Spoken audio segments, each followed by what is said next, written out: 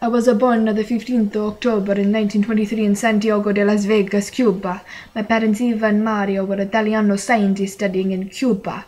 I returned to Italy in 1925. My interest in stories made me the black sheep of the family. I love Rudyard Kipling's The Jungle Book. I also enjoyed the Americano movies and cartoons. In 1941, I attended the University of Turin and transferred to the University of Florence in 1943. I went into hiding after refusing to join Benito Mussolini's army and joined the Italiano resistance. In 1942, my first novel, Il Sentiero dei Minuti di Ragno, The Path to the Nest of the Spiders, started my neorealistic period. Ultimo Veri il Convo, The Crow Comes Last, was my collection of stories based on wartime experiences, which was published in 1949. My defective realist period was from 1947 to 1954. The White Schooner, Youth in Turin, and The Queen's Necklace were my three novels. I died September 18, 1985, due to a cerebral hemorrhage.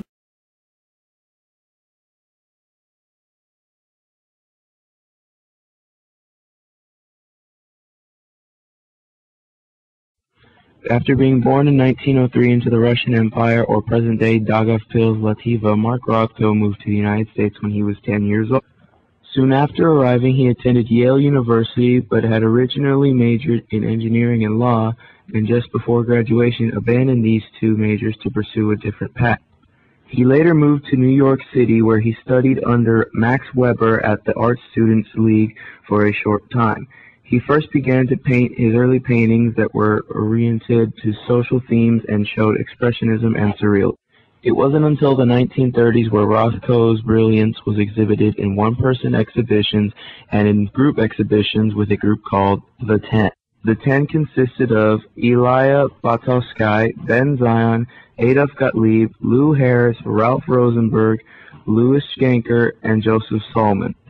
Their sole mission was to protest against the repute equivalence of American painting and literal painting. But soon after this, Rothko's artistic style began to change from his urban life scenes with a sense of mystery and isolation to timeless post-World War II themes of survival and death. He also began to include concepts drawn from ancient religions and myth. He began painting biomorphic forms that suggested otherworldly plants and creatures. In the 1960s, Rothko's painting style began to change yet again as his death drew closer, and he began painting in darker colors such as maroons, blacks, and browns. In 1968, Rothko suffered from depression and was also diagnosed with heart trouble. He later committed suicide in his studio on February 25, 1970, and his nearly 800 paintings were divided between his family and music. Before his death, Rothko was commissioned to create a group of murals for the Four Seasons restaurant in New York, Seagram Building.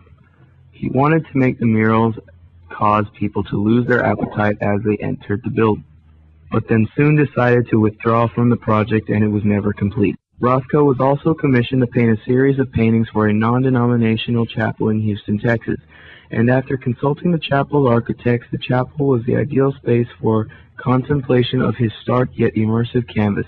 The chapel is now known as the Rothko Chapel. It was commissioned by John and Dominique de Menil. It is now not only a place of non-denominational worship, but a place for Rothko's art to be forever preserved and viewed by all.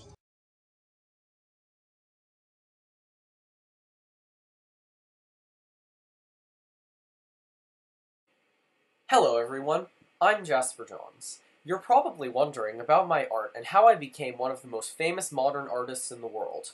Well, follow me as I guide you through what exactly has made me who I am today. I was born in Georgia in 1930, and I grew up in South Carolina. I served for 2 years in the Korean War, after which I moved to New York, where I met two of the most important people in my life. The artist Robert Rauschenberg, and the famous Dada artist Marcel Duchamp, known for creating charming works like these.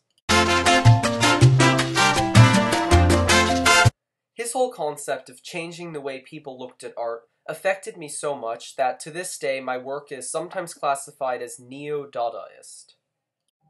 But enough about all that. Let's talk about something more interesting, my art. My art is fascinating, and I'm going to cover just a few of the basics of it. This is a famous work of mine. It's called Map. It should be familiar to anyone in humanities since a large copy of it is in the front of the room. So I guess everyone, except for that guy over there, should probably recognize it. It's one of my more famous works because not only is it one of my earliest, but it also very clearly represents my artistic goals, to take something that people already understand and don't think twice about, and to make them look at it in a new way. This is another work of mine. It's called Flag. It's my most famous work. I painted it in the 1950s. This work is called False Start. It's one of my more recent works, and it's also very famous because it sold for $80 million, making it the most valuable artwork by any living artist in the world. I've always believed that the process of creating is true art. My artwork is simple and everyday seeming, but if you look more carefully at it, it's very out of the ordinary. I always do and redo the same works, trying to be perfect. I'm famous partially because I bridge the gap between abstract expressionism and pop art, making me without a doubt one of the most influential modern artists. One of my biggest accomplishments was winning the Medal of Freedom from President Obama in 2011. I'd like to tell you more about myself, but I'm afraid I have to get going now because even though I'm 84, I still actively create art. So I'll see you later.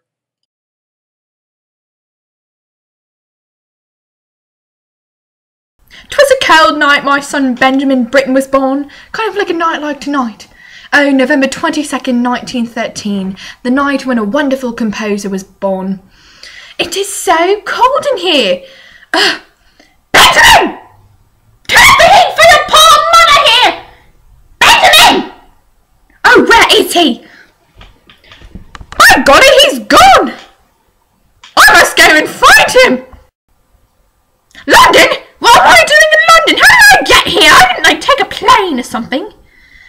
Oh, but I love London. This is where my son attended the Royal College of Music in 1930. Oh, he studied under Harold Samuel and Arthur Benjamin, who raised him up to be quite the musician, I will say. What am I doing in New York? Have I gone mad? Is this some kind of time travel? Oh my gosh!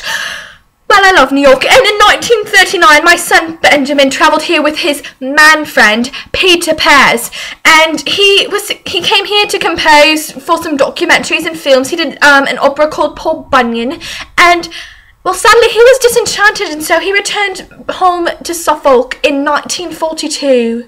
Oh my gosh, what kind of dream is this? Well, outer space kind of reminds me of some of my son's compositions, such as War Requiem and Midsummer's Night Dream. You know, they're classical, yet they're modern, they're way out of this world. All day looking, and I still managed not to find my son.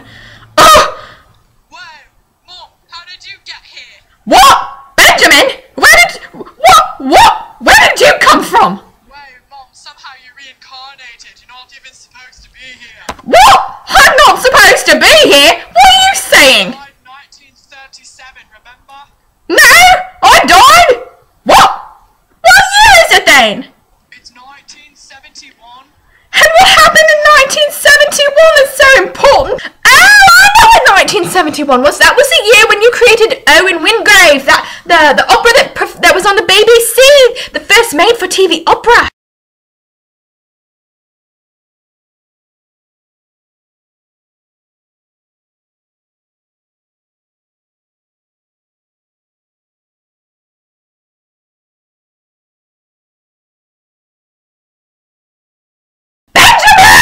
I just met you, and it's 12:53 a.m. and I'm working on this project. Here's a Tallacarvino.